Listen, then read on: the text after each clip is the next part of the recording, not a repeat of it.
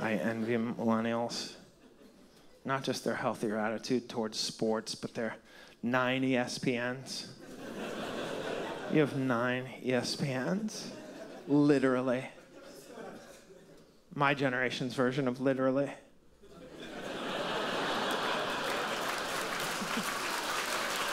That's my one quibble with millennials, is how you hijacked the word literally from us. Literally, a rich history.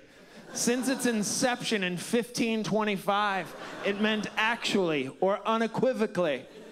And then around 2008, millennials said, oh no, it also means figuratively.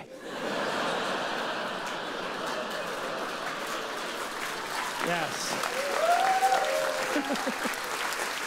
Yes, it will contain its own antonym. And there's nothing you can do about it. You don't have the energy. You're too exhausted. And you know what? You've destroyed our future and buried us in debt. It's the least you can do is give us literally for the time remaining.